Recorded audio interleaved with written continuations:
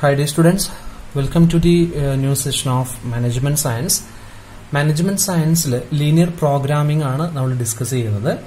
Management സയൻസിൽ വളരെ പ്രധാനപ്പെട്ട ഒരു ടെക്നിക്കാണ് ലീനിയർ പ്രോഗ്രാമിംഗ് എന്നുള്ളത്. ലീനിയർ പ്രോഗ്രാമിംഗ് പ്രധാനമായിട്ടും നമ്മൾ ഉപയോഗിക്കുന്നത് നമ്മുടെ റിസോഴ്സുകൾ ലിമിറ്റഡ് ആകുന്ന സമയത്ത് ആ റിസോഴ്സുകളെ എഫക്റ്റീവായിട്ട് യൂട്ടിലൈസ് ചെയ്യുന്നതിന് വേണ്ടിയിട്ടാണ് ലീനിയർ പ്രോഗ്രാമിംഗ് എന്നുള്ള ഒരു ടെക്നിക്ക് നമ്മൾ ഉപയോഗിക്കുന്നത്. ഇതൊരു മാത്തമാറ്റിക്കൽ ടെക്നിക്കാണ്, ഒരു മാത്തമാറ്റിക്കൽ ടൂളാണ്. ഇത് നമ്മൾ എങ്ങനെയാണ് അപ്ലൈ ചെയ്യുന്നത്, ഏതെല്ലാം രീതിയിലാണ് അപ്ലൈ ചെയ്യുന്നത് എന്നുള്ളത് നമുക്ക് ഇതിന്റെ തിയറി പാർട്ടിൽ നോക്കിയാൽ കാണാവുന്നതാണ്. ഇത് നമ്മൾ ആ തിയറി പാർട്ടിലേക്ക് പോകുന്നില്ല. ലീനിയർ പ്രോഗ്രാമിംഗിന് സൊല്യൂഷൻ കാണുന്നത് പ്രധാനമായിട്ടും രണ്ട് മെത്തേഡുകൾ ഉപയോഗിച്ചിട്ടാണ്, ഗ്രാഫിക്കൽ മെത്തേഡ് അതുപോലെ തന്നെ സിംപ്ലക്സ് മെത്തേഡ്. സോ ഇന്നത്തെ ഈ ഒരു സെഷനിൽ നമ്മൾ പ്രധാനമായിട്ടും ചെക്ക് ചെയ്യാൻ പോകുന്നത് എങ്ങനെയാണ് ഗ്രാഫിക്കൽ മെത്തേഡ് ഉപയോഗിച്ചിട്ട് ലീനിയർ പ്രോഗ്രാമിംഗിൽ സൊല്യൂഷൻ കാണുന്നത് എന്നുള്ളതാണ്. സോ നമുക്ക് നോക്കാം എങ്ങനെയാണ് ലീനിയർ പ്രോഗ്രാമിംഗിൽ ഗ്രാഫിക്കൽ മെത്തേഡ് ഉപയോഗിച്ചിട്ട് സൊല്യൂഷൻ കാണുന്നത് എന്നുള്ളത്. ഓക്കെ, സോ അതിനു വേണ്ടിയിട്ട് ഇവിടെ പ്രോബ്ലം നൽകിയിട്ടുണ്ട്, ഒരു ലീനിയർ പ്രോഗ്രാമിംഗ് പ്രോബ്ലം നൽകിയിട്ടുണ്ട്. Maximise z equal to 100x1 plus 120x2 then subject to constraints x1 plus x2 less than or equal to 25, 10x1 plus 20x2 less than or equal to 480, 20x1 plus 12x2 less than or equal to 360, x1 x2 greater than or equal to 0. Okay, so ഇങ്ങനെ ഒരു problem ആണ് നമുക്ക് നൽകിയിട്ടുള്ളത്, അതായത് ഒരു linear equation ആണ് നമുക്ക് നൽകിയിട്ടുള്ളത്. ഇതിനെ നമ്മൾ ഗ്രാഫിക്കൽ മെത്തേഡ് ഉപയോഗിച്ചിട്ട് പ്രോബ്ലത്തിന് സൊല്യൂഷൻ കാണുകയാണ്. നമുക്കറിയാം ആദ്യത്തെ ഒരു സ്റ്റെപ്പ് എന്ന് പറയുന്നത് ലീനിയർ പ്രോഗ്രാമിംഗിന്റെ സ്റ്റെപ്പിൽ ഒന്നാമത്തെ സ്റ്റെപ്പ് എന്ന് പറയുന്നത് ഇത്തരത്തിലൊരു ലീനിയർ ഇക്വേഷൻ, അതായത് ഒരു LPP ഫോം ചെയ്യുക എന്നുള്ളതാണ്. ലീനിയർ പ്രോഗ്രാമിംഗ് പ്രോബ്ലം ഫോം ചെയ്യുക എന്നുള്ളതാണ്. ദെൻ ഇതിൽ നമ്മൾ ഫീസിബിൾ സൊല്യൂഷൻ കാണുക എന്നുള്ളതാണ് നെക്സ്റ്റ് സ്റ്റേജ് എന്ന് പറയുന്നത്. ഫീസിബിൾ സൊല്യൂഷൻ കാണുന്നതിന് വേണ്ടിയിട്ടാണ് നമുക്ക് രണ്ട് മെത്തേഡുകൾ നൽകിയിട്ടുള്ളത്. അതായത് ഫീസിബിൾ സൊല്യൂഷൻ കാണുന്നതിനും ഒപ്റ്റിമൽ സൊല്യൂഷൻ കാണുന്നതിനും വേണ്ടിയിട്ടാണ് നമുക്ക് ഈ രണ്ട് മെത്തേഡുകൾ നൽകിയിട്ടുള്ളത്, ഗ്രാഫിക്കൽ മെത്തേഡും അതുപോലെ തന്നെ സിംപ്ലക്സ് മെത്തേഡും. സോ ഇതിനു വേണ്ടിയിട്ട് നമ്മൾ ഗ്രാഫിക്കൽ മെത്തേഡിൽ ആദ്യമായിട്ട് ചെയ്യുന്ന ഒരു സ്റ്റേജ് എന്ന് പറയുന്നത് ഇതിലെ എല്ലാ ഇനീക്വാലിറ്റീസിനെ നമ്മൾ ഇക്വാലിറ്റീസ് ആയിട്ട് കൺവേർട്ട് ചെയ്യുന്നു എന്നുള്ളതാണ്. അപ്പൊ നമുക്ക് നോക്കിയാൽ കാണാൻ കഴിയും maximise z equal to then 100x1 plus 120x2. അത് കഴിഞ്ഞാൽ സബ്ജക്ട് ടു കൺസ്ട്രൈൻസ്, ഇതാണ് നമ്മുടെ ലിമിറ്റുകൾ എന്ന് പറയുന്നത്, കൺസ്ട്രൈൻസ് എന്ന് പറയുന്നത്. So x1 plus x2 less than, അല്ലെ, ഇവിടെ നമുക്ക് ഇതെന്താണ്, ഒരു ഇനീക്വാലിറ്റി ആണ്, അല്ലെ. Then 10x1 plus 20x2 less than ഒരു ഈക്വൽ ടു, അല്ലെ, അതും ഇനീക്വൽ ആണ്. അതുപോലെ തന്നെ 20x1 plus 12x2 less than ഒരു ഈക്വൽ ടു, ഇതും ഇനീക്വൽ ആയിട്ടാണ് നൽകിയിട്ടുള്ളത്, ഇക്വാലിറ്റി ആയിട്ടല്ല നൽകിയിട്ടുള്ളത്. അതുപോലെ x2 greater than or equal to 0, അതായത് ആക്ച്വലി വരുന്നത് x1 greater than or equal to 0, x2 greater than or equal to 0 എന്നുള്ള രീതിയിലാണ്, അല്ലെ. സോ എല്ലാം എന്താണ്, ഒരു ഇനീക്വൽ ഫോമിലാണ് നമുക്ക് നൽകിയിട്ടുള്ളത്. ഇതിന്റെ ഒന്നാമത്തെ സ്റ്റേജ് എന്ന് പറയുന്നത് ഇതിനെല്ലാം നമ്മൾ എന്ത് ചെയ്യണം, ഒരു ഈക്വൽ ഫോം ആക്കിയിട്ട് മാറ്റണം എന്നുള്ളതാണ്. സോ ചെയ്യുന്നത് ഇങ്ങനെയാണ്, നമുക്ക് നോക്കാം എങ്ങനെയാണ് ചെയ്യുന്നത് എന്നുള്ളത്. ഒന്നാമത്തെ ഇക്വേഷൻ എടുക്കുക. സോ അതിന്റെ സൊല്യൂഷൻ കാണുന്നു. ഒന്നാമത്തെ ഇക്വേഷൻ എന്ന് പറയുന്നത് x1 plus x2 less than ഒരു ഈക്വൽ ടു എന്നുള്ളത് നമ്മൾ ഈക്വൽ ടു 25. ഓക്കെ, ദെൻ രണ്ടാമത്തെ equation 10x1 plus 20x2 equal to 480. Okay, then മൂന്നാമത്തെ equation 20x1 plus 12x2 equal to 360. Then next x1 equal to 0, x2 equal to 0. ഈ ഒരു രീതിയിലേക്ക് നമ്മൾ മുഴുവൻ ഇനീക്വാലിറ്റീസിനെ നമ്മൾ ഈക്വാലിറ്റീസ് ആയിട്ട് കൺവേർട്ട് ചെയ്യുന്നു എന്നുള്ളതാണ് ഒന്നാമത്തെ സ്റ്റെപ്പായിട്ട് പറയുന്നത്. ഓക്കെ, എന്നിട്ട് അതിനുശേഷം നമ്മൾ ഇതിൽ ഒന്നാമത്തെ ഇക്വേഷൻ എടുക്കുക. സോ ഇക്വാലിറ്റിയിലേക്ക് നമ്മൾ മാറ്റിയിട്ടുണ്ട്. അതിനുശേഷം നമ്മൾ ഒന്നാമത്തെ ഇക്വേഷൻ എടുക്കുക. എന്താണ് ഒന്നാമത്തെ equation? x1 plus x2 equal to 25. Okay, ഇതിനുശേഷം നമ്മൾ ഇതിലെ x1ന് ഒരു വാല്യൂ നൽകുക. അപ്പൊ നമുക്ക് x2 വാല്യൂ നമുക്ക് ലഭിക്കും, അല്ലെ. x1ന് നമ്മൾ ഒരു വാല്യൂ നൽകി കഴിഞ്ഞാൽ x2 നമുക്ക് കണ്ടുപിടിക്കാൻ കഴിയും, അല്ലെ. ഇതിൽ നമ്മൾ x1ന്റെയും x2വിന്റെയും വാല്യൂ കണ്ടെത്തുക എന്നുള്ളതാണ് രണ്ടാമത്തെ സ്റ്റെപ്പ് എന്ന് പറയുന്നത്. അപ്പൊ നമ്മളിവിടെ വാല്യൂ കാണുന്നതിന് വേണ്ടിയിട്ട് നമ്മൾ x1ന് 0 ആയിട്ട് നൽകുന്നു. അതായത് if x1 equal to 0, x1 0 ആണെന്നുണ്ടെങ്കിൽ എന്തായിരിക്കും വാല്യൂ വരുന്നത്? എങ്ങനെയാണ് വാല്യൂ വരിക? അതായത് let x1 0 equal to then x2 എങ്ങനെയായിരിക്കും വരിക? So x1 0 plus x2 equal to 25. That means x2 equal to 25. Clear? അപ്പോൾ അതേപോലെ തന്നെ നമ്മൾ എന്ത് ചെയ്യുന്നു, x2 0 ആയിട്ട് എടുക്കുന്നു. if x2 equal to 0, then x1 plus 0 equal to 25. That means x1 equal to 25. Clear? അപ്പോൾ നമുക്ക് x1 ന്റെയും x2 ന്റെയും വാല്യൂ കിട്ടി. അതായത് ഇവിടെ വരുന്നത് എങ്ങനെയാണ്? x1 ന്റെ വാല്യൂ എന്ന് പറയുന്നത് 0 ആണ് അല്ലെ. സോ നമ്മൾ ഈ ഒരു രീതിയിലേക്ക് മാറ്റി എഴുതുക 0 25. അതായത് x1 ന്റെ വാല്യൂ 0, x2 ന്റെ വാല്യൂ 25. ക്ലിയർ? അതുപോലെ തന്നെ ഇവിടെ നമ്മൾ വരുന്നത് ഈ x1 ന്റെ value 25, x1 equal to 25, 25 x2 ന്റെ വാല്യൂ 0. ഈ ഒരു ഫോർമുല, അതായത് x1 x2 ഈ ഒരു രീതിയിലേക്ക് നമ്മളത് മാറ്റി എഴുതണം. ഓക്കെ, ഇതാണ് ഒന്നാമത്തെ സ്റ്റെപ്പ്. ഈ രീതിയിൽ നമ്മൾ എല്ലാ ഇക്വേഷന്റെയും x1 വാല്യൂവും x2 വാല്യൂവും കാണുക എന്നുള്ളതാണ് അടുത്ത സ്റ്റെപ്പായിട്ട് പറഞ്ഞിട്ടുള്ളത്. ഓക്കെ, ചെയ്തത് ഇത്രയേ ഉള്ളൂ. നമ്മൾ ആദ്യം ചെയ്ത് ഇക്വേഷൻ എടുത്തു. ഇക്വേഷനെ നമ്മൾ എല്ലാ ഇനീക്വാലിറ്റീസിനെയും നമ്മൾ ഇക്വാലിറ്റീസ് ആക്കി മാറ്റി എഴുതി. x1 plus x2 equal to 25, 10x1 plus 20x2 equal to 480, 20x1 plus 12x2 equal to 360 അല്ലെ. എല്ലാം നമ്മൾ എന്ത് ചെയ്തു? ഈക്വൽ ടു എന്നുള്ള ഒരു ഫോർമുലയിലേക്ക് മാറ്റി എഴുതി. എന്നിട്ട് അതിൽ നമ്മൾ ഒന്നാമത്തെ ഇക്വേഷൻ എടുത്തു. ഇതാണ് നമ്മുടെ ഒന്നാമത്തെ ഇക്വേഷൻ. ഇതാണ് x1 plus x2 equal to 25. ഇതാണ് നമ്മുടെ ഒന്നാമത്തെ ഇക്വേഷൻ. അതിൽ നമ്മൾ x1 ന് 0 എന്നുള്ള വാല്യൂ നൽകി. അപ്പൊ നമുക്ക് x2 വാല്യൂ കിട്ടി അല്ലെ. അതിനുശേഷം നമ്മൾ x2 ന് 0 എന്നുള്ള വാല്യൂ നൽകി. അപ്പൊ നമുക്ക് x1 ന്റെ വാല്യൂ കിട്ടി. അത് രണ്ടും നമ്മൾ ഇതുപോലെ എന്ത് ചെയ്തു? ബ്രാക്കറ്റിനകത്ത് എടുത്ത് എഴുതിയിട്ടുണ്ട്. അതിനുശേഷം നമ്മൾ ഇതിനെ നമ്മൾ ഒരു കോമൺ ആക്കിയിട്ട്, അതായത് ഇവിടെ 0 ആണ്, അതുപോലെ 25, then 25 0. അപ്പൊ നമുക്ക് ഇതിനെ രണ്ടിനും കൂടെ കോമൺ ആക്കി എഴുതാം. 25 25. ഓക്കെ, ഇതിവിടെ ഇരിക്കട്ടെ. അതിനുശേഷം നമുക്ക് എന്ത് ചെയ്യാം? ഈ ഇക്വേഷനിലേക്ക്, ഈ ഒരു വാല്യൂയിലേക്ക് വരാം. ഇതെന്താണ് ചെയ്യേണ്ടത് എന്നുള്ളത് പറയാം. അതിനു മുമ്പ് നമ്മൾ ഇതുപോലെ ബാക്കിയുള്ള ഇക്വേഷൻസ്, അതായത് നമ്മുടെ രണ്ടാമത്തെ ഇക്വേഷൻ ഉണ്ട്, ഒന്നാമത്തെ ഇക്വേഷൻ നമ്മൾ ചെയ്തു. ഇനി രണ്ടാമത്തെ ഇക്വേഷൻ ഉണ്ട്, മൂന്നാമത്തെ ഇക്വേഷൻ ഉണ്ട്. ഇതിന്റെ ആവശ്യമില്ല, കാരണം x1 ഈക്വൽ ടു 0 ആണ്, x2 ഈക്വൽ ടു 0 ആണ്. സോ അതിന്റെ ആവശ്യം വരുന്നില്ല. ബാക്കിയുള്ളത് നമ്മൾ എന്ത് ചെയ്യേണ്ടതുണ്ട്? ഇതുപോലെ നമ്മൾ കണ്ടെത്തേണ്ടതുണ്ട്. ഓക്കെ, സോ രണ്ടാമത്തെ ഇക്വേഷൻ ഇതേപോലെ തന്നെ നമ്മൾ ചെയ്യുന്നു. രണ്ടാമത്തെ ഇക്വേഷനിൽ വരുന്നത് 10x1 plus 20x2 equal to 480 അല്ലെ. ഇതേ രീതിയിൽ നമ്മൾ ചെയ്യുന്നു. So let x1 equal to 0, x1 ന് നമ്മൾ 0 ആയിട്ട് എടുക്കുകയാണെന്നുണ്ടെങ്കിൽ എങ്ങനെയാണ് വരിക? 10 into 0 അല്ലെ. 10x1 എന്ന് പറയുമ്പോൾ 10 into 0 plus 20x2 equal to 480. Clear? Okay, 20x2 equal to 480. അപ്പൊ നമുക്ക് എങ്ങനെയാണ് വരിക? 10 into 0 എന്ന് പറയുന്നത് 0 plus 20x2 equal to 480. x2 equal to 480 divided by 20. So x2 equal to 480 divide by 20 equal to 24. അതായത് x2 ന്റെ വാല്യൂ 24 ആണ് അല്ലെ. അതായത് നമുക്ക് കിട്ടിയിട്ടുള്ള വാല്യൂസ് എന്ന് പറയുന്നത് ഇങ്ങനെയാണ്. x1 0 ആണ്, 0 24. ക്ലിയർ?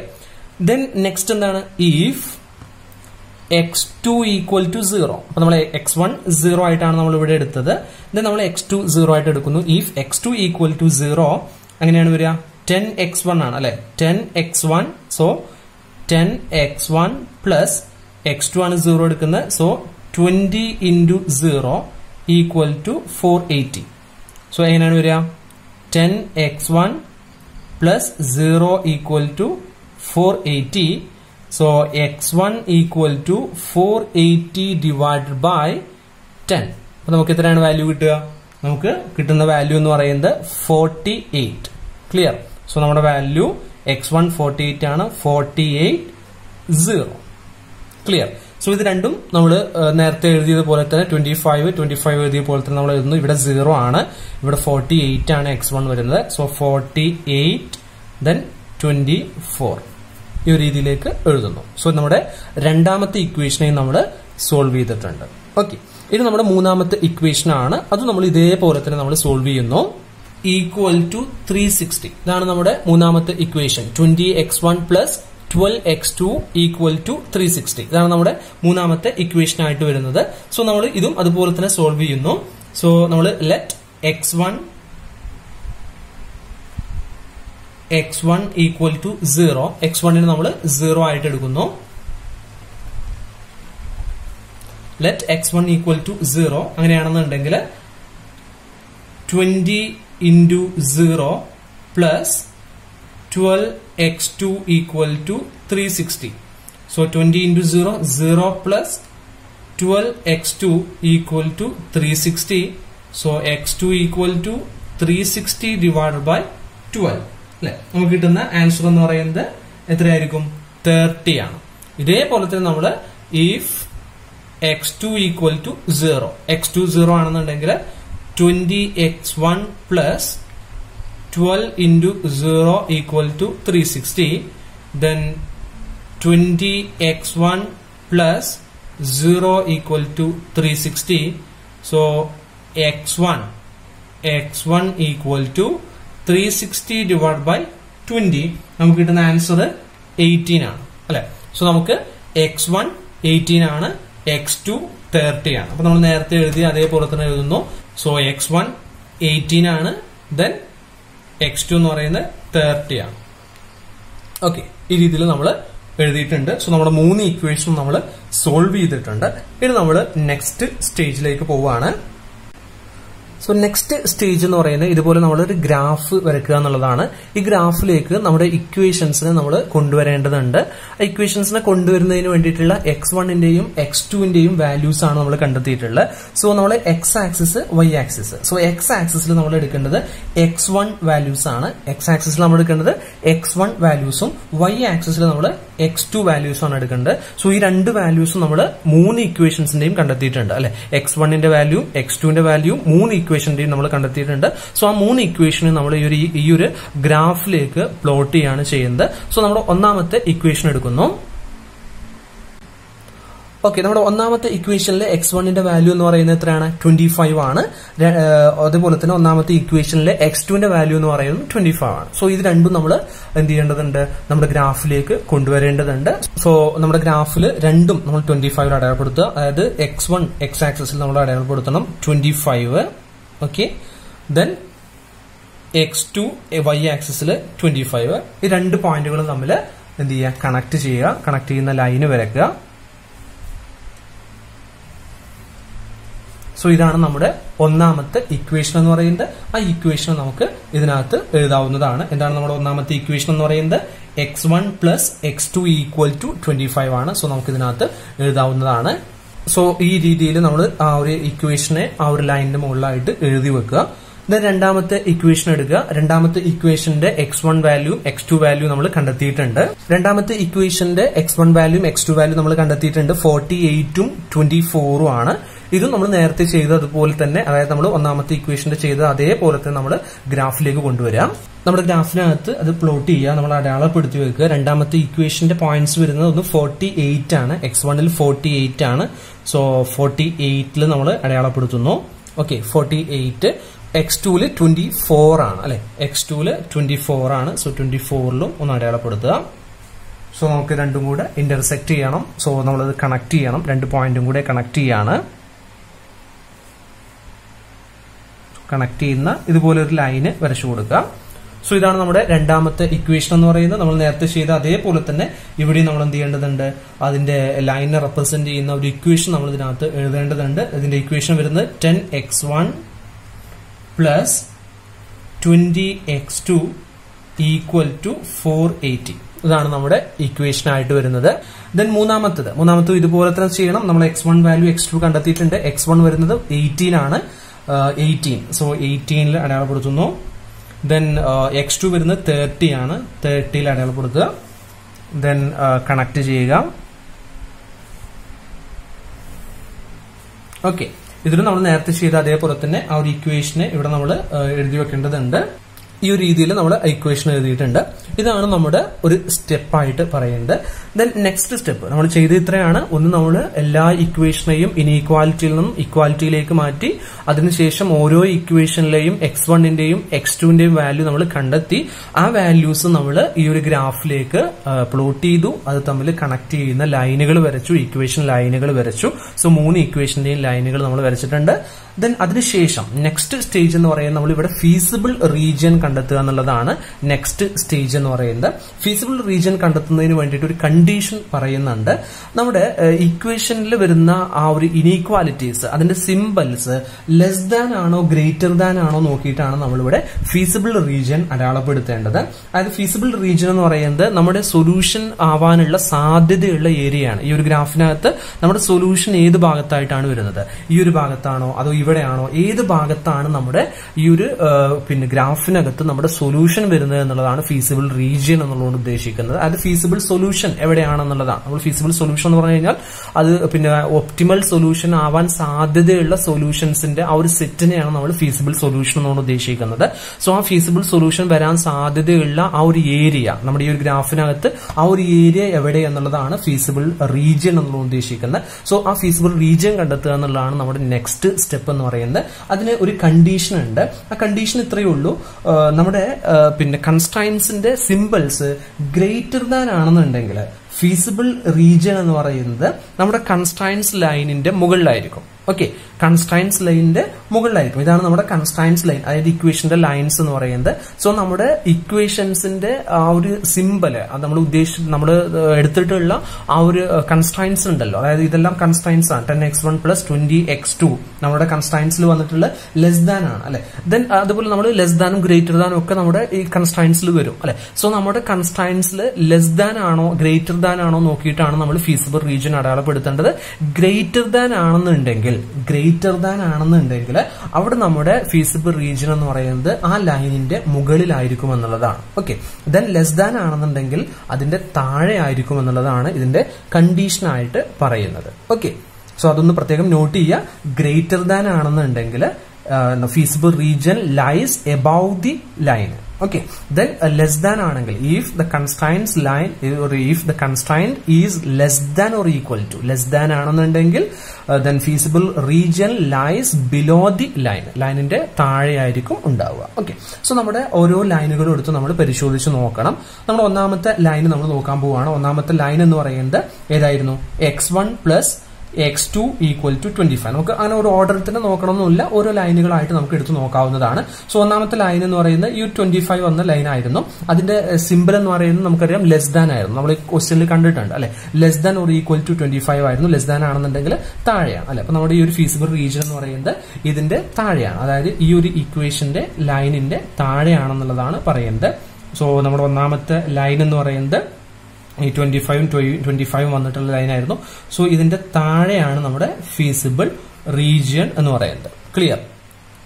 സോ ഇതിന്റെ താഴെയാണ് നമ്മുടെ ഫീസിബിൾ റീജിയൻ എന്ന് പറയുന്നത് ആ ഒരു ലൈനിനെ സംബന്ധിച്ചിടത്തോളം. ഇതേപോലെ നമ്മൾ ഓരോ ലൈനുകളും നോക്കണം. രണ്ടാമത്തെ ലൈൻ എന്ന് പറയുന്നത് നമ്മൾ ഈ ഒരു 480 വന്നിട്ടുള്ളതായിരുന്നു നമ്മുടെ രണ്ടാമത്തെ ഇക്വേഷൻ കൺസ്ട്രൈന്റ് എന്ന് പറയുന്നത്. അതായത് 10x1 + 20x2 <= 480 ആണ്. ക്വസ്റ്റ്യനിൽ നോക്കി കഴിഞ്ഞാൽ നമുക്ക് മനസ്സിലാക്കാൻ കഴിയും. സോ അതിന്റെയും എന്താണ് ലെസ് ദാൻ ആയതുകൊണ്ട് താഴെയാണ് അല്ലെ. സോ ഇതിന്റെയും താഴെയാണ് നമ്മുടെ ലൈന്, അതായത് നമ്മുടെ ഫീസിബിൾ റീജിയൻ എന്ന് പറയുന്നത്. സോ ഈ ലൈൻ ഇങ്ങനെയാണ് പോകുന്നത്. സോ ഇവിടെ താഴെയാണ് വരുന്നത്. ദെൻ നെക്സ്റ്റ് മൂന്നാമത്തെ ഇക്വേഷൻ എന്ന് പറയുന്നത് നമ്മുടെ 20x1 + 12x2 <= 360 ഈ ഒരു ഇക്വേഷൻ ആണ്. സോ അതിന്റെയും താഴെയാണ് വരുന്നത്. ഓക്കെ, സോ നമുക്ക് എല്ലാത്തിന്റെയും താഴെയാണ് വരുന്നത്. അപ്പൊ നമുക്കൊരു കാര്യം മനസ്സിലായി, ഇതിന്റെ താഴെയാണെന്ന് പറഞ്ഞു കഴിഞ്ഞാൽ ഇതിന് മുകളിലേക്ക് പോകാൻ പാടില്ല അല്ലെ. നമ്മുടെ ഈ ഒരു ഇക്വേഷന്റെ താഴെയാണ് പറയുന്നത്. അതായത് ഈ ഒരു ലൈൻ നമ്മൾ നോക്കൂ, ഈ മൂന്നാമത്തെ ലൈനിന്റെ താഴെയാണ് എന്ന് പറയുമ്പോൾ നമുക്ക് ഒരിക്കലും എന്ത് ചെയ്യാൻ കഴിയില്ല, ഇതിന് മുകളിലേക്ക് വരാൻ കഴിയില്ല. അതേപോലെ തന്നെ ഇതിന്റെ താഴെയാണെന്ന് പറയുമ്പോൾ ഒരിക്കലും നമുക്ക് ഈ ഒരു റീജിയൻ നമുക്ക് ലഭിക്കില്ല. ഇതിന്റെ താഴെയാണെന്ന് പറയുമ്പോൾ ഇതിന് മുകളിലേക്ക് വരാൻ പാടില്ല. അപ്പൊ നമ്മൾ ഏറ്റവും താഴെ കിടക്കുന്നത് ഈ ഒരു ലൈനാണ്, അതായത് നമ്മുടെ മൂന്നാമത്തെ ഇക്വേഷൻ ലൈനാണ്. 20x1 + 12x2 <= 360 എന്നുള്ള ഈ ഒരു ലൈനാണ് ഏറ്റവും താഴ്ഭാഗത്തായിട്ട് കിടക്കുന്നത്. ഇതിന്റെ താഴ്ഭാഗത്താണെന്നുള്ളതാണ് പറഞ്ഞിട്ടുള്ളത്. സോ നമുക്ക് ഒരിക്കലും മുകളിലേക്ക് അടയാളപ്പെടുത്താൻ കഴിയില്ല. സോ അതുകൊണ്ട് നമ്മൾ ഫീസിബിൾ റീജിയൻ എന്ന് പറയുന്നത് ഇതുപോലെ നമ്മളിവിടെ താഴെ മാർക്ക് ചെയ്യുന്നു അല്ലെ. ഓക്കെ, ഇവിടെ എല്ലാം ക്ലിയർ ആണ്. ഓക്കെ, ഇവിടെ എല്ലാം ക്ലിയർ ആണ്. ദെൻ ഈ ഒരു ലൈന് പോകുന്നത് ഇങ്ങനെ ഇങ്ങോട്ടാണ് അല്ലെ, മുകളിലേക്കാണ് പോയിക്കൊണ്ടിരിക്കുന്നത്. ഇവിടെ താഴെയാണെന്നുള്ളതാണ് പറഞ്ഞിട്ടുള്ളത് അല്ലെ. ഇതിന്റെ ഏറ്റവും ടോപ്പില് ഇവിടെ താഴെയാണെന്നുള്ളതാണ് പറഞ്ഞിട്ടുള്ളത്. ഇതിന്റെ താഴെയാണെന്നുള്ളതാണ് പറഞ്ഞിട്ടുള്ളത്. പക്ഷെ നമുക്ക് ഇവിടെ താഴെ രണ്ട് ലൈനുകളുണ്ട് അല്ലെ. നമ്മുടെ ഒന്നാമത്തെ ഇക്വേഷന്റെയും അതുപോലെ തന്നെ രണ്ടാമത്തെ ഇക്വേഷന്റെയും ലൈനുകൾ ഇവിടെ കാണുന്നുണ്ട്. അതിന്റെയും താഴെയാണെന്നുള്ളതാണ് പറഞ്ഞിട്ടുള്ളത്. സോ നമ്മൾ ഏറ്റവും താഴെയുള്ള ഈ ഒരു റീജിയൻ ആണ് അടയാളപ്പെടുത്തേണ്ടത്. ഓക്കെ, താഴെയുള്ള ഏറ്റവും താഴെയായിട്ട് കിടക്കുന്നതിന്റെ പിന്നെ താഴെയാണ് നമ്മുടെ ഫീസിബിൾ റീജിയൻ ആയിട്ട് പറയുന്നത്. സോ ഇതാണ് നമ്മുടെ ഫീസിബിൾ റീജിയൻ എന്ന് പറയുന്നത്. ഓക്കെ, ക്ലിയർ ആയിട്ടുണ്ടാവും എന്ന് കരുതുന്നു. Less than or equal to ആണെന്നുണ്ടെങ്കിൽ feasible region lies below the line ആണ്. സോ ഓരോ ലൈനുകളും നമ്മൾ നോക്കണം. എല്ലാ ലൈനിന്റെയും താഴെയാണ് ഇഫ് എന്താണ് നമ്മുടെ എല്ലാ ഇക്വേഷൻ ലൈനുകളും ലെസ് ദാൻ ആണെന്നുണ്ടെങ്കിൽ സോ അതിന്റെ എല്ലാം താഴെയാണ് നമ്മുടെ ഫീസിബിൾ റീജിയൻ എന്ന് പറയുന്നത്. സോ എല്ലാത്തിന്റെയും താഴെയായിട്ട് നമ്മളിവിടെ മാർക്ക് ചെയ്തിട്ടുണ്ട്. സോ ഇതാണ് നമ്മുടെ ഫീസിബിൾ റീജിയൻ എന്ന് പറയുന്നത്. ഓക്കെ, സോ നമ്മുടെ ഫീസിബിൾ റീജിയൻ നമുക്ക് കിട്ടിയിട്ടുണ്ട്. ഇനി നമ്മൾ നെക്സ്റ്റ് സ്റ്റേജിലേക്ക് പോവാണ്. ഇതാണ് നമ്മുടെ ഫീസിബിൾ സൊല്യൂഷൻ എന്ന് പറയുന്നത്. ഈ ഫീസിബിൾ സൊല്യൂഷനിൽ നിന്നും നമ്മൾ ഒപ്റ്റിമൽ സൊല്യൂഷൻ കണ്ടെത്തേണ്ടതുണ്ട്. എങ്ങനെയാണ് ഒപ്റ്റിമൽ സൊല്യൂഷൻ കണ്ടെത്തുന്നത് എന്നുള്ളതാണ് നെക്സ്റ്റ് നമ്മൾ ചെക്ക് ചെയ്യാൻ പോകുന്നത്.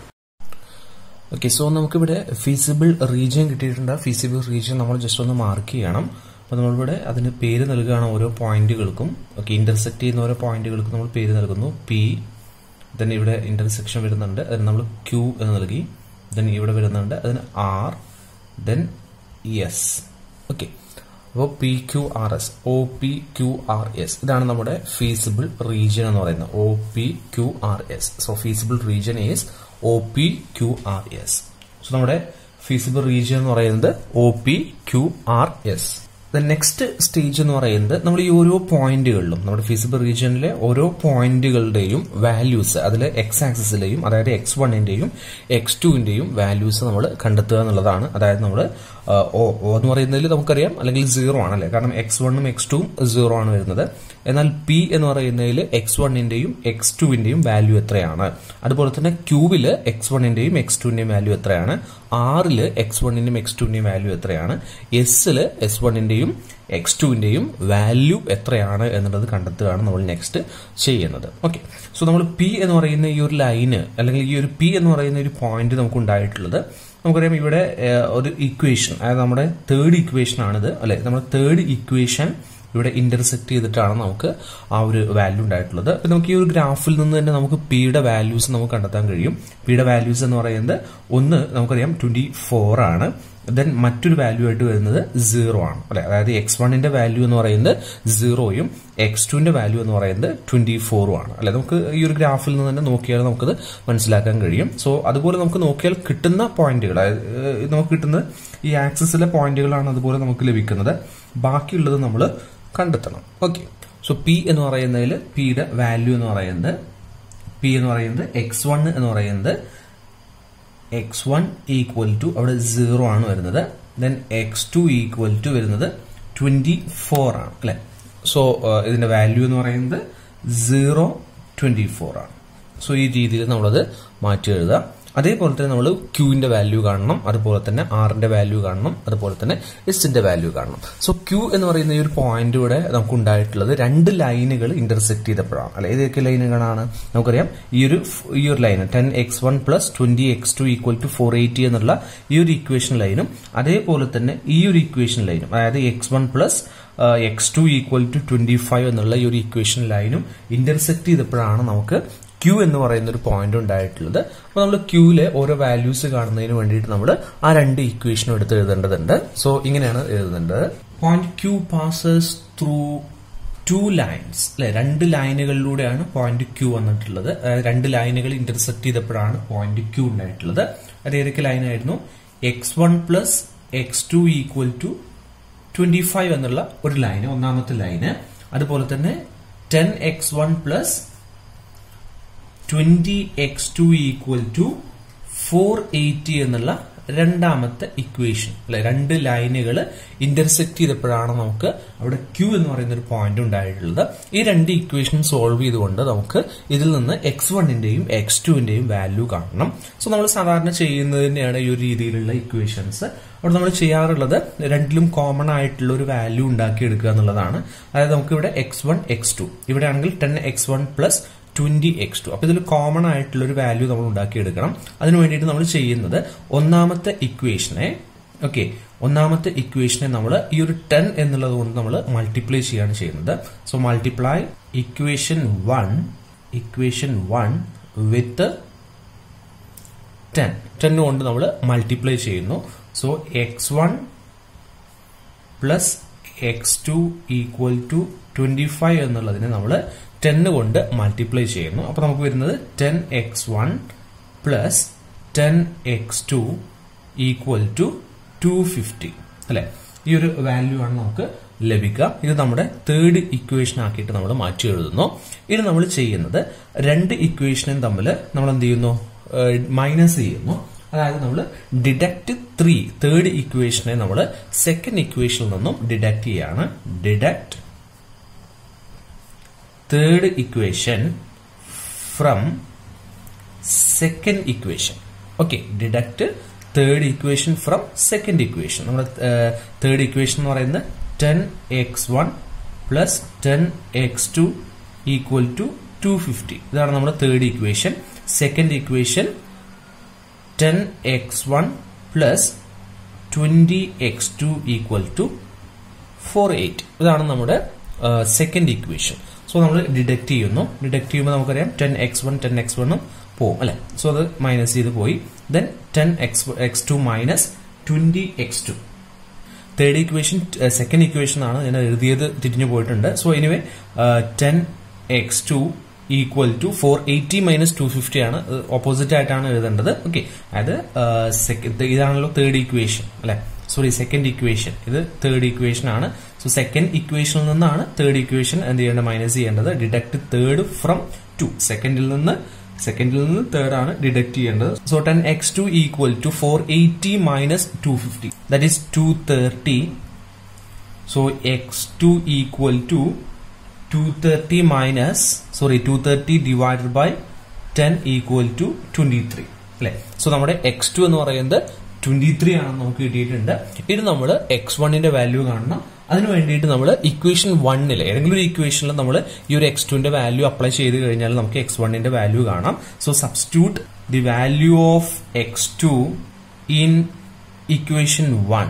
ഒന്നാമത്തെ ഇക്വേഷനിൽ നമ്മൾ ഈ ഒരു x2ന്റെ വാല്യൂ സബ്സ്റ്റിറ്റ്യൂട്ട് ചെയ്യാൻ പോവാണ്. നമ്മുടെ ഒന്നാമത്തെ ഇക്വേഷൻ എന്ന് പറയുന്നത് ഈ x1 plus x2 equal to 25 എന്നുള്ള ഇക്വേഷൻ ആണ്.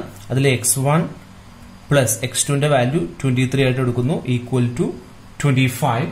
ദെൻ അങ്ങനെയാണെന്നുണ്ടെങ്കിൽ ഈ x1 equal to 25 minus 23 equal to 2. അതായത് x1ന്റെ വാല്യൂ എന്ന് പറയുന്നത് 2 ആണ്, x2ന്റെ വാല്യൂ എന്ന് പറയുന്നത് 23 ആണ്.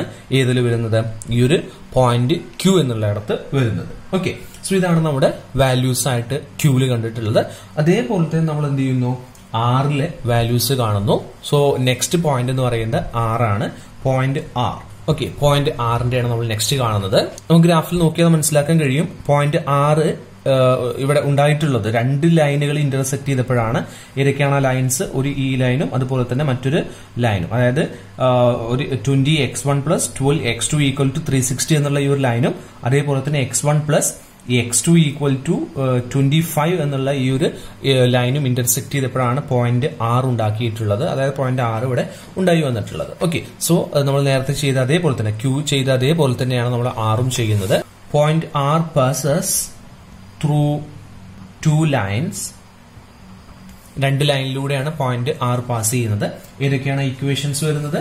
ഇക്വേഷൻസ് വരുന്നത് x1 plus x2 equal to 25, അതുപോലെ തന്നെ 20x1 plus 12x2 equal to 360. So ഇതാണ് നമ്മുടെ ഫസ്റ്റ് ഇക്വേഷൻ, ഇത് നമ്മുടെ സെക്കൻഡ് ഇക്വേഷൻ. ഓക്കെ, നമ്മൾ നേരത്തെ ചെയ്ത അതേപോലെ തന്നെ ഇതിലൊരു കോമൺ ആയിട്ടുള്ള ഒരു വാല്യൂ ഉണ്ടാക്കി എടുക്കണം. അതിന് വേണ്ടിയിട്ട് നമുക്ക് ഈ 20 കൊണ്ട് നമുക്ക് ഈ ഒരു ഫസ്റ്റ് ഇക്വേഷനെ മൾട്ടിപ്ലൈ ചെയ്യാം. എല്ലായ്പ്പോഴും ഇത് ശരിയാവില്ല, പക്ഷെ നമ്മൾ അത് നോക്കണം എങ്ങനെ മൾട്ടിപ്ലൈ ചെയ്ത് കഴിഞ്ഞാലാണ് അല്ലെങ്കിൽ ഡിഡക്ട് ചെയ്ത് കഴിഞ്ഞാലാണ് രണ്ടിലും കോമൺ ആയിട്ടുള്ള ഒരു വാല്യൂ ഉണ്ടാക്കിയെടുക്കാൻ കഴിയുക എന്നുള്ളത് നോക്കണം. സോ നമ്മളിവിടെ എന്ത് ചെയ്യുന്നു, ഫസ്റ്റ് ഇക്വേഷനെ 20 കൊണ്ട് മൾട്ടിപ്ലൈ ചെയ്യാണ്. ഓക്കെ, അങ്ങനെയാണെന്നുണ്ടെങ്കിൽ നമുക്ക് കിട്ടുന്ന വാല്യൂ എന്ന് പറയുന്നത് 20x1 plus 20x2 equal to 20 into 25 അല്ലെ. അതായത് 20 ഇൻറ്റു 25 എന്ന് പറയുമ്പോൾ 500. സോ നമ്മുടെ തേർഡ് ഇക്വേഷൻ കിട്ടി. ഇത് നമ്മൾ ചെയ്യേണ്ടത് തേർഡ് ഇക്വേഷനിൽ നിന്നും സെക്കൻഡ് ഇക്വേഷൻ നമ്മൾ ഡിഡക്ട് ചെയ്യാണ്. ഓക്കെ, സോ സബ്സ്ട്രാക്ട് ഒരു ഡിഡക്ട്. സോ തേർഡ് ഇക്വേഷനിൽ നിന്ന് സെക്കൻഡ് ഇക്വേഷനെ നമ്മൾ ഡിഡക്ട് ചെയ്യുന്നു. അങ്ങനെ ആവുമ്പോൾ നമുക്ക് കിട്ടുന്ന ഇക്വേഷൻസ് എന്ന് പറയുന്നത് തേർഡ് ഇക്വേഷൻ 20x1 ആണ്. 20x1 plus 20x2 equal to 500 minus then 20x1 plus 12x2 equal to 360. So minus ചെയ്യുന്ന സമയത്ത് നമുക്ക് കിട്ടുക 20x1 20x1 cancel ആയി പോയി. 20 minus 12 8x2 equal to 500 minus 360. 500 minus 360 140. So x2 equal to 140 divided by 8. So നമുക്ക് കിട്ടുന്നത് 17.5 ആണ്. അതായത് x2 ന്റെ വാല്യൂ എന്ന് പറയുന്നത് 17.5 ആണ് നമുക്ക് ലഭിക്കുന്നത്. സോ ഇത് നമ്മൾ നേരത്തെ ചെയ്ത പോലെ തന്നെ എന്ത് ചെയ്യുന്നു, ഈ ഒരു x2 വാല്യൂ നമ്മൾ ഏതെങ്കിലും ഒരു ഇക്വേഷനിൽ സബ്സ്റ്റിറ്റ്യൂട്ട് ചെയ്യാണ്. Okay, so substitute x2 value 1. ഒന്നാമത്തെ ഇക്വേഷനിൽ നമ്മൾ സബ്സ്റ്റിറ്റ്യൂട്ട് ചെയ്യാൻ പോകുന്നു. ഒന്നാമത്തെ ഇക്വേഷൻ എന്നുള്ളത് നമ്മൾ എടുത്തിട്ടുള്ള x1 plus x2 equal to 25. ഇതാണ് നമ്മുടെ ഒന്നാമത്തെ ഇക്വേഷൻ. അതിൽ നമ്മുടെ വാല്യൂ എന്ന് പറയുന്നത് 17.5 ആണ്. So x1 plus 17.5 equal to 25. Then x1 equal to 25 minus 17.5. That is equal to 7.5. Okay, 7.5 ആണ് നമ്മുടെ x1 ന്റെ വാല്യൂ എന്ന് പറയുന്നത്. x2 ന്റെ വാല്യൂ എന്ന് പറയുന്നത് 17.5 ഉം x1 ന്റെ വാല്യൂ 7.5 ആണ്. ഓക്കെ, ഇതാണ് നമ്മുടെ നെക്സ്റ്റ് സ്റ്റേജ് എന്ന് പറയുന്നത്. ദെൻ എസ് പോയിന്റ് ആണ് നെക്സ്റ്റ് വരുന്നത്. എസ് പോയിന്റ് നമ്മൾ നേരത്തെ ചെയ്ത പോലെ തന്നെയാണ് വരുന്നത്. സോ നമ്മൾ പി പോയിന്റിലെ വാല്യൂസ് കണ്ടു, ക്യൂ പോയിന്റിലെ വാല്യൂസ് കണ്ടു, അതുപോലെ തന്നെ ആർ പോയിന്റിലെ വാല്യൂസ് കണ്ടു. ആർ പോയിന്റിൽ നമ്മൾ കണ്ടത് 17.5 ഉം അതുപോലെ തന്നെ 7.5 ആണ്. അതായത് x1 7.5 അല്ലെ, ഓൾമോസ്റ്റ് അങ്ങനെ തന്നെയാണ് വരുന്നത്. അതുപോലെ തന്നെ പിന്നെ വൈ ആക്സിസിലാണ്, അതായത് x2 ആണെന്നുണ്ടെങ്കിൽ 17.5 ആണ് വരുന്നത്. ഇത് നമുക്കുള്ള പോയിന്റ് എന്ന് പറയുന്നത് എസ് പോയിന്റ് ആണ്. എസിൽ നമുക്ക് നോക്കിയാൽ തന്നെ മനസ്സിലാക്കാൻ കഴിയും. x1 എന്ന് പറയുന്നത് നമ്മൾ നേരത്തെ നൽകിയിട്ടുള്ള നമ്മുടെ ലാസ്റ്റ് ഇക്വേഷൻ നമ്മൾ സോൾവ് ചെയ്തപ്പോൾ നമുക്ക് x1 ന്റെ വാല്യൂ എന്ന് പറയുന്നത് 18 ഉം അതുപോലെ തന്നെ x2 ന്റെ വാല്യൂ എന്ന് പറയുന്നത് 0 ആയിട്ടാണ് വരുന്നത്. ഓക്കെ, അപ്പൊ x1 എന്ന് പറയുന്നത് 18 ഉം അതുപോലെ x2 എന്ന് പറയുന്നത് 0 ആണ് കിട്ടുന്നത്. ഓക്കെ, സോ ആ ഒരു വാല്യൂ നമുക്ക് കിട്ടിയിട്ടുണ്ട്. ഇത് നമ്മൾ നെക്സ്റ്റ് സ്റ്റേജ് എന്ന് പറയുന്ന ഈ വാല്യൂസ് എല്ലാം നമ്മളൊരു ടേബിൾ ഫോർമാറ്റിലേക്ക് എഴുതുക എന്നുള്ളതാണ്. സോ ആ ഒരു ഫോർമാറ്റ് ഇങ്ങനെയാണ്. സോ നെക്സ്റ്റ് സ്റ്റേജ് എന്ന് പറയുന്നത് ഇതുപോലൊരു ടേബിൾ നമ്മൾ ക്രിയേറ്റ് ചെയ്യുക. എന്നിട്ട് അതിൽ നമ്മൾ പോയിന്റ് x1 x2 ദെൻ നമ്മുടെ objective maximise z equal to 100x1 plus 120x2 എന്നുള്ള ഒബ്ജക്റ്റീവ് എടുത്ത് എഴുതുക. സോ നമ്മുടെ പോയിന്റ്സ് വരുന്നത് OPQRS ആണ്. സോ O അതുപോലെ തന്നെ PQRS നമുക്ക് 1 by 1 ആയിട്ട് എഴുതാം. O പോയിന്റിൽ നമ്മുടെ x1 ന്റെയും x2 ന്റെയും വാല്യൂസ് എന്ന് പറയുന്നത് 0 ആണ് അല്ലെ. സോ ഓയിൽ x1 0 ആണ്, x2 0 ആണ്. അപ്പൊ നമ്മൾ അത് z-ലേക്ക്, അതായത് നമ്മുടെ ഒബ്ജക്റ്റീവിലേക്ക് അപ്ലൈ ചെയ്ത് കഴിഞ്ഞാൽ എങ്ങനെയാണ് വരിക, z ഈക്വൽ ടു 100x1, അതായത് 100 into 0 പ്ലസ് 120 into 0. 0 ആണ് നമ്മുടെ അതിന്റെ ആൻസർ ആയിട്ട് വരിക. ഇത് രണ്ടാമത്തെ നമ്മുടെ പി പോയിന്റ് ആണ്. പിയിൽ നമ്മൾ കണ്ടെത്തിയിട്ടുണ്ടായിരുന്നു നമ്മുടെ വാല്യൂസ് എന്ന് പറയുന്നത് നമ്മൾ നേരത്തെ കണ്ടെത്തിയിട്ടുണ്ട്. x1 എന്ന് പറയുന്നത് 0യും x2 എന്ന് പറയുന്നത് 24 ആണ് നമ്മൾ നേരത്തെ ഇവിടെ കണ്ടെത്തിയിട്ടുണ്ട്. സോ നമ്മൾ അത് നമ്മുടെ ഒബ്ജക്റ്റീവ് ഫംഗ്ഷനിൽ അപ്ലൈ ചെയ്യുക. z equal to 100 into x1 അല്ലെ. അപ്പൊ 100 into x1, 100 into 0 plus 120 into 24. So നമുക്ക് കിട്ടുന്ന വാല്യൂ എന്ന് പറയുന്നത് 2880 ആണ് അവിടുത്തെ നമ്മുടെ പ്രോഫിറ്റ് അല്ലെങ്കിൽ നമ്മുടെ മാക്സിമൈസ് ചെയ്തിട്ടുള്ള ഒരു വാല്യൂ എന്ന് പറയുന്നത്. ദെൻ നെക്സ്റ്റ് പോയിന്റ് എന്ന് പറയുന്നത് ക്യൂ ആണ്. ക്യൂവിൽ നമ്മൾ കണ്ടെത്തിയിട്ടുണ്ടായിരുന്നു പോയിന്റ്സ്. ഇതാണ് നമ്മൾ ക്യൂ പോയിന്റിൽ കണ്ടെത്തിയിട്ടുള്ള point. Q passes through 2 lines എന്ന് പറഞ്ഞാൽ നമ്മൾ സോൾവ് ചെയ്തിട്ട് നമുക്കിവിടെ x1 ന്റെ വാല്യൂ 23 കിട്ടിയിട്ടുണ്ടായിരുന്നു. അതുപോലെ തന്നെ x2 ന്റെ വാല്യൂ 23 കിട്ടിയിട്ടുണ്ടായിരുന്നു. x1 ന്റെ വാല്യൂ 2 നമുക്ക് കിട്ടിയിട്ടുണ്ടായിരുന്നു. സോ ഇത് നമ്മുടെ ആ ഒരു ടേബിളിൽ നമ്മുടെ z-ൽ, അതായത് നമ്മുടെ ഒബ്ജക്റ്റീവ് ഫംഗ്ഷൻ നമ്മൾ അപ്ലൈ ചെയ്യാൻ പോവാണ്. സോ ക്യൂ വാല്യൂ എന്ന് പറയുന്നത് 2 and 23 ഇതാണ് നമുക്ക് കിട്ടിയിട്ടുള്ളത്. So 100x1, 100 into 2 plus 120 into 23 equal to നമുക്ക് കിട്ടുമ്പോൾ 2960 ആണ് അതിന്റെ ആൻസർ ആയിട്ട് വരിക. ദെൻ നെക്സ്റ്റ് ആർ വാല്യൂ ആണ് PQR അല്ലെ. ആറിൽ നമുക്ക് കിട്ടിയിട്ടുള്ളത് നമ്മൾ നേരത്തെ കണ്ടെത്തിയിട്ടുണ്ട്. x1 എന്ന് പറയുന്നത് 7.5 ഉം x2 എന്ന് പറയുന്നത് 17.5 ആണ്. സോ നമ്മളത് സോൾവ് ചെയ്യുമ്പോൾ 100 into 7.5 plus 120 into 17.5. So solve ചെയ്യുമ്പോൾ കിട്ടുന്നത് 2850 ആണ് നമുക്ക് അതിന്റെ സോൾവ് ചെയ്യുമ്പോൾ കിട്ടുന്നത്. ദെൻ എസ് പോയിന്റിൽ നമുക്കറിയാം 18ഉം 0യുമാണ്. So 100 into 18 plus 120 into 0. So നമുക്ക് കിട്ടുക 1800. ഇതാണ് നമ്മുടെ ഓരോ വാല്യൂസിലും നമുക്ക് കിട്ടുന്ന മാക്സിമം വാല്യൂസ് എന്ന് പറയുന്നത്. ഓക്കെ, സോ നമ്മുടെ പോയിന്റുകൾ ഇതാണ് നമ്മുടെ ഫീസിബിൾ റീജിയൻ, അതായത് ഫീസിബിൾ പോയിന്റുകളായിട്ട് വരുന്നത്, ഫീസിബിൾ സൊല്യൂഷൻസ് ആയിട്ട് വരുന്നത്. സോ അത് നമ്മൾ ഒബ്ജക്റ്റീവ് ഫംഗ്ഷനിൽ വെച്ചിട്ട് നമ്മളത് സോൾവ് ചെയ്തപ്പോൾ നമുക്ക് കിട്ടിയിട്ടുള്ള പ്രോഫിറ്റുകൾ അല്ലെ നമ്മുടെ മാക്സിമം വാല്യൂസ് ആണ്. പി ആണ് നമ്മൾ അപ്ലൈ ചെയ്യുന്നതെങ്കിൽ, അതായത് പി പോയിന്റ് ആണ് നമ്മൾ സെലക്ട് ചെയ്യുന്നത്, x1 0യും x2 മാത്രം 24 ആണ് നമ്മൾ പ്രൊഡ്യൂസ് ചെയ്യുന്നതെങ്കിൽ നമുക്ക് ലഭിക്കുന്ന 2880 ആയിരിക്കും അതിന്റെ പ്രോഫിറ്റ് ലഭിക്കുക. ക്യൂ ആണ് നമ്മൾ സെലക്ട് ചെയ്യുന്നതെങ്കിൽ നമുക്ക് കിട്ടുന്നത് 2960 ആയിരിക്കും. R ആണ് നമ്മൾ സെലക്ട് ചെയ്യുന്നതെങ്കിൽ 2850 ആയിരിക്കും. എസ് ആണ് നമ്മൾ സെലക്ട് ചെയ്യുന്നതെങ്കിൽ 1800 ആയിരിക്കും നമുക്ക് ലഭിക്കുന്നത്. സോ ഇങ്ങനെ വരുന്ന സമയത്ത് നമ്മുടെ ഒബ്ജക്റ്റീവ് മാക്സിമൈസേഷൻ ആയതുകൊണ്ട് തന്നെ നമ്മളിവിടെ സെലക്ട് ചെയ്യേണ്ട പോയിന്റ് എന്ന് പറയുന്നത് മാക്സിമം വാല്യൂ ഓഫ് Z ആയിരിക്കണം. Zന് നമുക്ക് മാക്സിമം വാല്യൂ ഏതിലാണ് ലഭിച്ചിട്ടുള്ളതെന്ന് വെച്ചാൽ അതായിരിക്കണം നമ്മളിവിടെ സെലക്ട് ചെയ്യേണ്ടത്. ഏതാണ് നമുക്ക് മാക്സിമം വാല്യൂ കിട്ടിയിട്ടുള്ളത്? 2960 ആണ്. സോ നമ്മൾ സെലക്ട് ചെയ്യേണ്ടത് മാക്സിമം വാല്യൂ വന്നിട്ടുള്ള ഈ ഒരു പോയിന്റ് ആയിരിക്കണം നമ്മൾ സെലക്ട് ചെയ്യേണ്ടത്. So the maximum value of Z equal to 2960. So നമ്മളതിവിടെ ഒരു കൺക്ലൂഷൻ ആയിട്ട് എഴുതേണ്ടതുണ്ട്. The maximum value of Z equal to, so നമ്മൾ ഈ രീതിയിൽ അതിനൊരു കൺക്ലൂഷൻ നൽകേണ്ടതുണ്ട്. The maximum value of Z equal to 2960 നമുക്ക് ടേബിളിൽ നിന്ന് ലഭിച്ചിട്ടുള്ളതാണ്.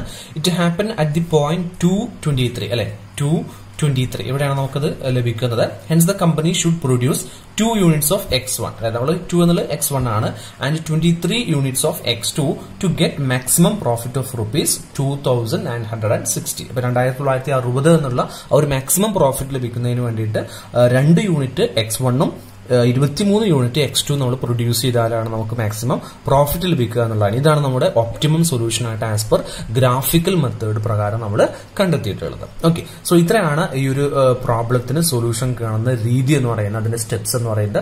ഈ രീതിയിൽ നമുക്ക് പിന്നെ ഗ്രാഫിക്കൽ മെത്തേഡ് ഉപയോഗിച്ചിട്ട് ലീനിയർ പ്രോഗ്രാമിംഗ് പ്രോബ്ലംസിന് സൊല്യൂഷൻ കാണാവുന്നതാണ്. സോ വൈൻഡപ്പ് ചെയ്യുന്നു. Thank you.